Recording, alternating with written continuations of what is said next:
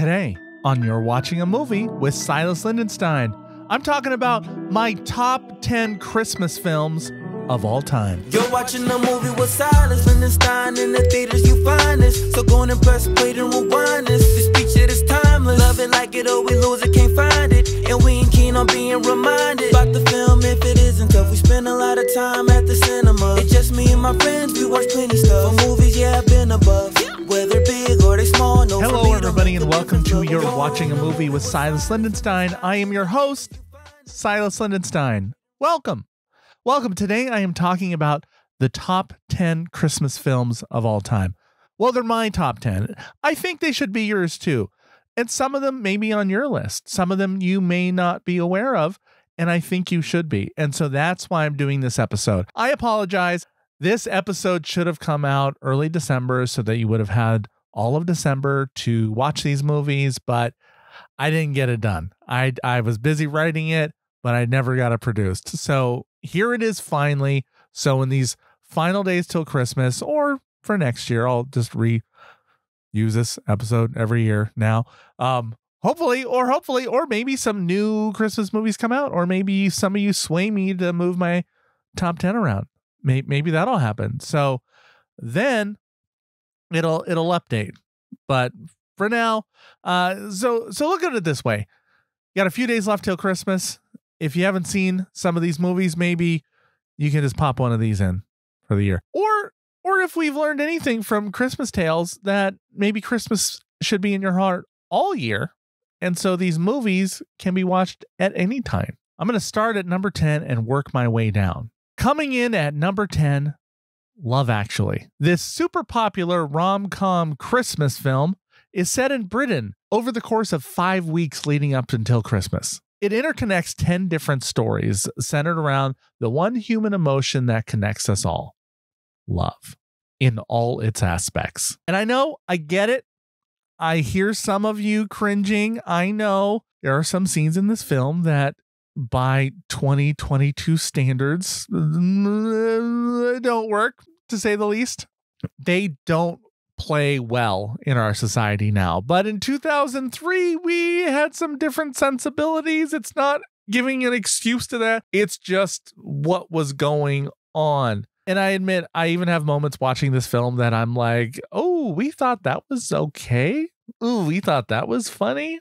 Ugh. And I admit, I have some very sentimental reasons for liking this film, which I will share about in my autobiography, which I hope you will read one day. But I know I'm not the only one, because it plays about 1,000 times between Thanksgiving and Christmas. So a few other people like this movie.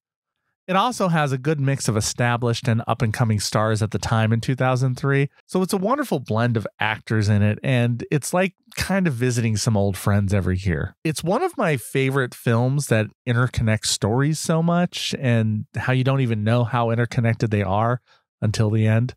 And it's about my favorite thing: love.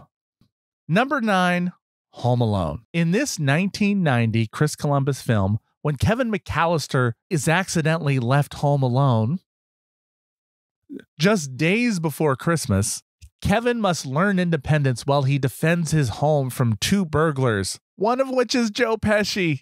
This is the slapstick comedy that launched the career of Macaulay Culkin and a film franchise. Macaulay Culkin starred in another one, Home Alone 2, Lost in New York.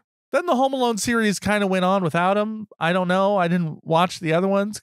Incidentally, Home Alone was the highest grossing live action comedy all the way until 2011. Number 8, Klaus. This 2019 Spanish-American animated film is a modern classic. It has a 95% on Rotten Tomatoes, but most people haven't even heard of it because it's buried in a mountain of Netflix movies. After proving himself to be the worst student at the academy, a postman is sent to a frozen town in the north, where he discovers a reclusive toy maker named Klaus.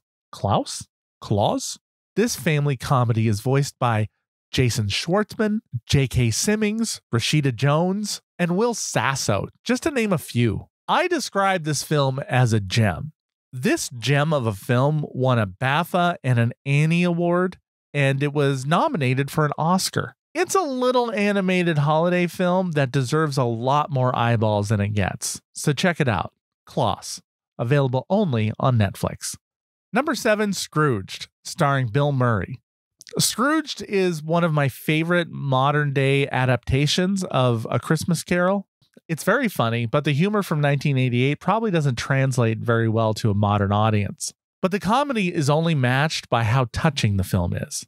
In this version, Frank Cross, played by Bill Murray, is a wildly successful television producer whose cold ambition and curmudgeonly nature has driven away the love of his life, Claire, played by Karen Allen. But after firing a staff member, Elliot, played by Bobcat Goldthwait, Frank is visited by a series of ghosts that give him a chance to redeem himself and reevaluate his actions and right the wrongs of his past. It follows the story of A Christmas Carol while it's also producing a live production of A Christmas Carol. So it's a story within a story, but that story is the story that they're doing. Trust me, Scrooged, available video on demand everywhere, or you can borrow it from me. Number 6, the George C. Scott version of A Christmas Carol. Of all the serious adaptations of A Christmas Carol, I would say that this one has to be my favorite. George C. Scott plays the miser Ebenezer Scrooge, who is redeemed on Christmas Eve after being visited by a series of 3 ghosts: the ghost of Christmas past, the ghost of Christmas present, and the ghost of Christmas future. George C. Scott is powerful in the role. He's a fantastic actor, and he makes this worth watching almost every year. It is a timeless classic. It is well done. It never seems dated. It's just a really nice version of the classic tale. Number 5, National Lampoon's Christmas Vacation. Christmas doesn't even start in my household until I see the Griswolds light up their Christmas tree. This 1989 slapstick comedy tells the story of the Griswold family, who spends Christmas vacation at home with their relatives and the ensuing mayhem. Written by John Hughes and starring Chevy Chase, Beverly D'Angelo, and Randy Quaid. Number 4, A Christmas Story.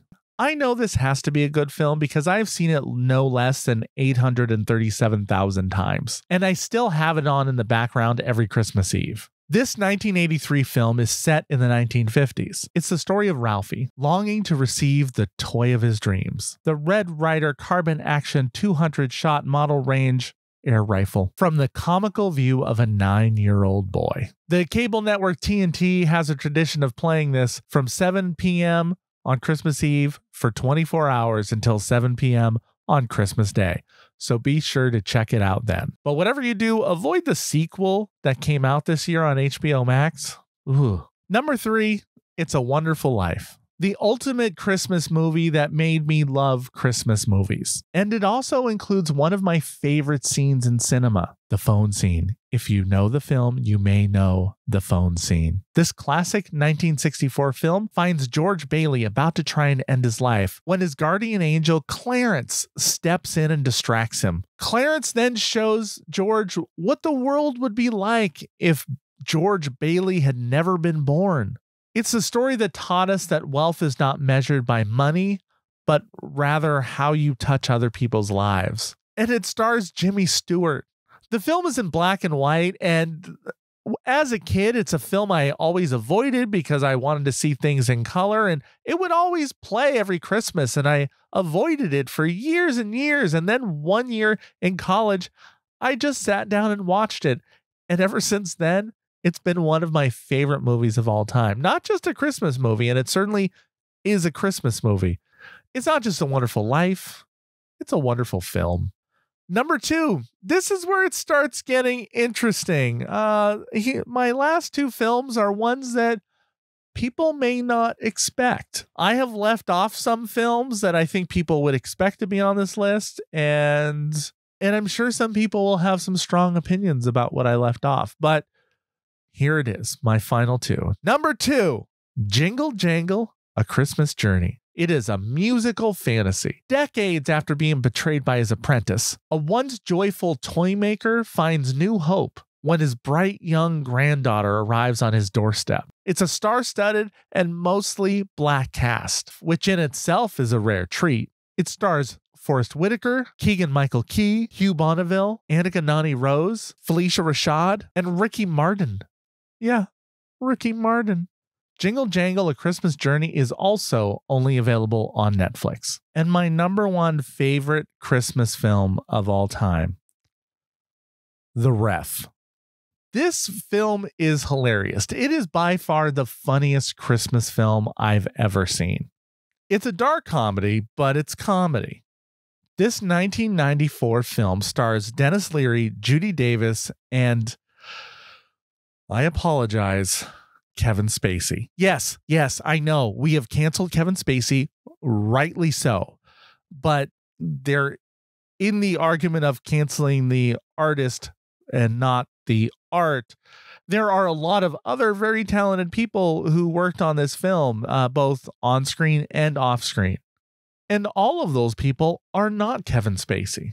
So I will rewatch the film that I've enjoyed so much for them. Leary plays a burglar who ends up taking hostage a married couple who is also in couples therapy and ends up having to pretend to be their therapist on Christmas Eve during a Christmas Eve dinner that they are having with the rest of their family. This is a film where a lot of the characters are at the end of the rope. You know, they're at a breaking point, and it comes on Christmas Eve. You know, it's about interactions and interpersonal communications with their family.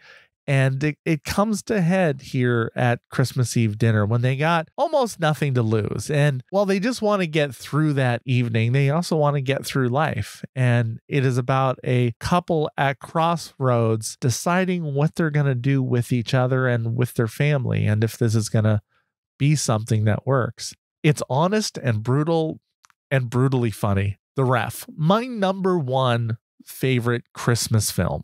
Okay, I got it. I know I made a number of controversial decisions in this list. I know I left off big ones like Elf. I know my daughter already yelled at me about that one, but I'm sure there's more I left off. Which ones am I missing? Tell me which ones did I get right? Which ones did I get wrong? Have you seen all of these films? Do you agree? Do you disagree? What do you think? What's on your top 10 list? Tell me in the comments. Well, folks, that's all I got. That's my list. I'm going to do some more lists. People seem to enjoy lists a lot, and I got a lot of things to list, a lot of rankings that I think are pretty important, and I want to share them with you. So I will be doing that in the future. Thank you for tuning in, and thank you for watching a movie with Silas Lindenstein. You're watching a movie with Silas Lindenstein. In the theaters you find this, so go and press play and rewind this. This picture is timeless. Love it like it or we lose it, can't find it. And we ain't keen on being reminded about the film if it isn't tough. We spend a lot of time at the cinema. It's just me and my friends, we watch plenty stuff. For movies, yeah, I've been above.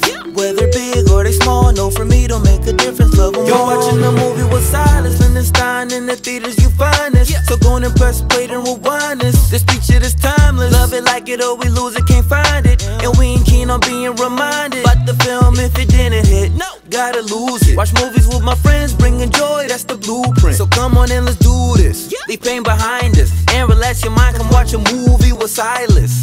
Hey folks, did you like that video? Well then hit the like button and then subscribe so you can be notified the next time a new episode drops.